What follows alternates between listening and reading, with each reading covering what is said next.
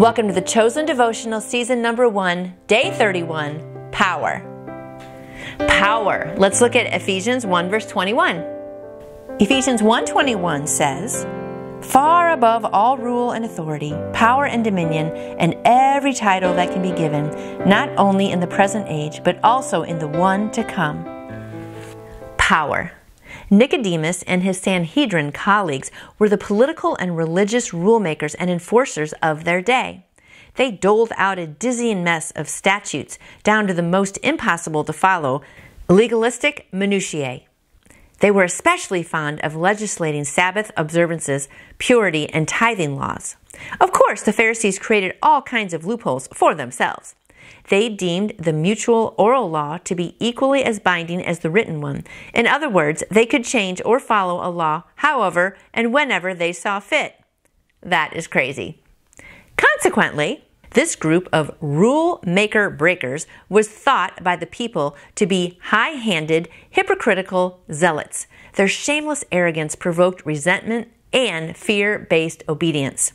They were, essentially, fancy bullies.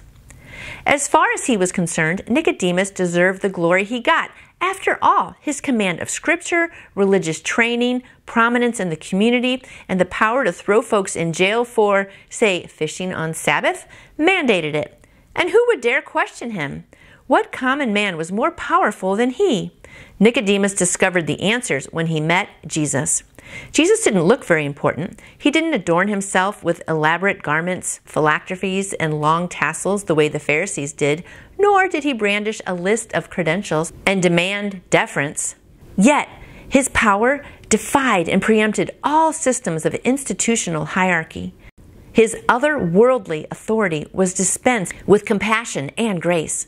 It was undeniable. Jesus cast out demons and did miracles, and Nicodemus was among the few men of power who knew what that meant. Jesus was sent by God. And although his presence threatened Nicodemus's position, power, and livelihood, it beckoned his heart and compelled him to risk all that he'd built.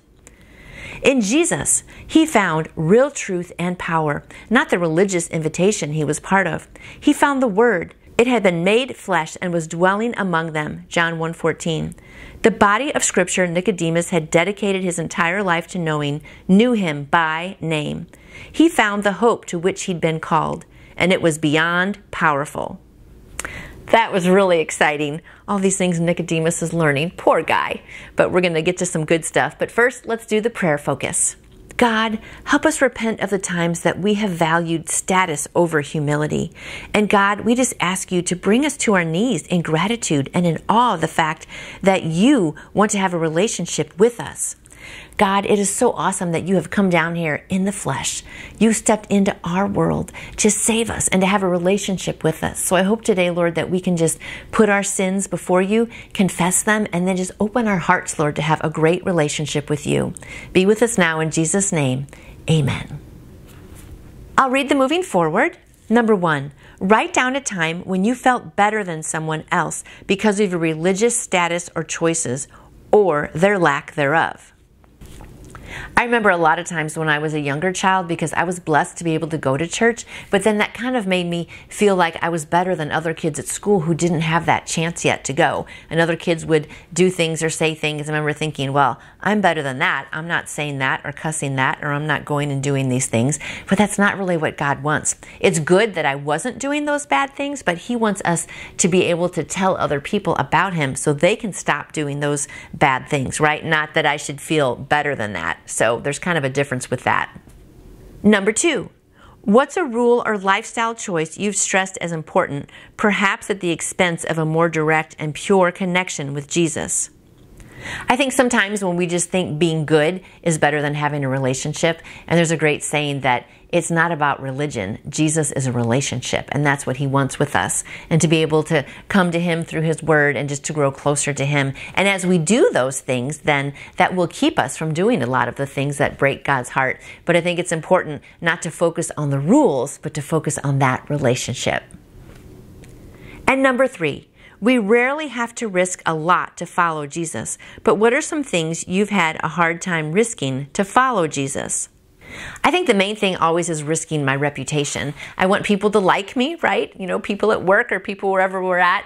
And sometimes when you follow Jesus, then you have to do things that other people may make fun of. Or if you try to share share faith with them a little bit, they might make fun of you. So I think for me, reputation. But the thing is, the older I get, I don't care about my reputation. I really don't. It doesn't matter now what people think because I so want people to know about Jesus. So I'm willing to go and talk to anybody about Jesus now. So that's kind of the cool thing. The stronger you get in your faith, the less you worry about risking anything because it's just all for God's glory. And just think, if somebody makes fun of me, but then that person ends up going to heaven, that makes it all worth it. So I'm willing to risk anything these days. I hope you are too. I hope today you got a lot out of this devotion. The main thing that I have learned is that I don't want to be like all those Pharisees, just following all the letters of the law. I want to be able to love God with my whole heart and be going out and sharing Him with other people. So I hope you too just think that it's more of a relationship with Jesus. That's what's important, and that you're going to go out there and share that love with other people. Have a great day. We'll see you back here tomorrow. You can get your own Chosen Devotional mailed right to your house, Season 1 or Season 2. They also have great Bible studies from Season 1 and Season 2. Simply go to thechosengifts.com to find all kinds of great Chosen merchandise.